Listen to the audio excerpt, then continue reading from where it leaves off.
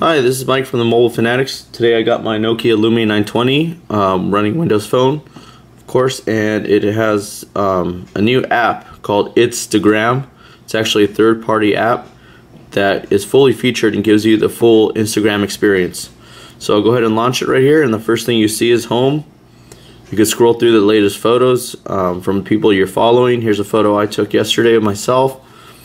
We'll go ahead and double tap it to like it. So that added a like. That's one of the features. You could tap on the single tap and see the comments and the likes. There's all the likes. Comments, you could add another comment down here. You could save the photo, unlike it, share it, and trash it if you want. I could share it with the built-in Windows Phone sharing if I haven't already shared it with Twitter, Facebook, etc. It's a very smooth app. Down here you got search, camera, which lets you upload or take a new picture, refresh, and your profile. And then you tap on the three dots in Windows Phone and you get all the other settings. We'll go ahead and take a look at the settings real quick.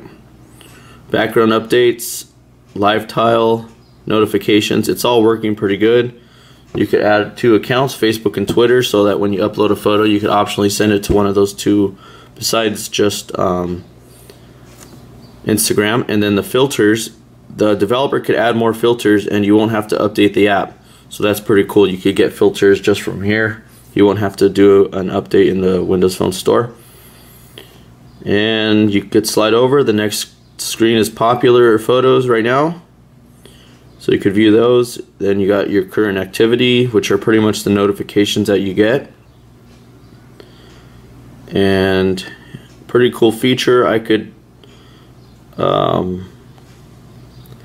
let's see, I could pin somebody to the start screen. So if I just want to have their photos on the start screen, here I could follow and unfollow as well. See, right there is unfollow. I could follow people there too. I could pin this person down on the start screen, so every time I launch the app it'll go straight to their profile. So here we have the icon I have right here. It's on the small tile right now. I could enlarge it. I could also make it a half size. And let's upload a photo real quick. Let's do one of these. I'm about to review this speaker pretty soon, so we'll add this photo to Instagram, check it. Here's all the filters you have. Some of them are a little bit too much, like that one, this one, not a huge fan. We'll go with something a little bit more subtle.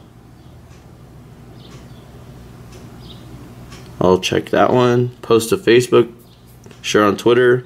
I'm gonna uncheck Facebook. I'll share it on Twitter. Here's where you add the caption.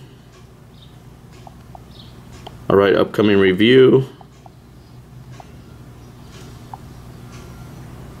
And you could also mention people as well. I'll just leave it at that. Tap done. And now it's being uploaded. And there you go. Now it's on Instagram.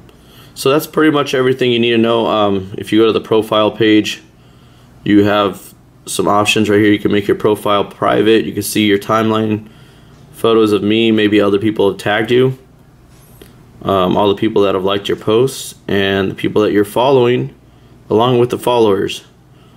So there you have it. That's the Itsdagram app.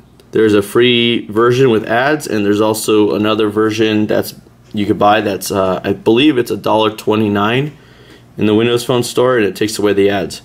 And you could also try it for free, have one photo upload, and you could also create a new Instagram account from this application. Thanks for watching. Let me know if you have any questions in the comments below.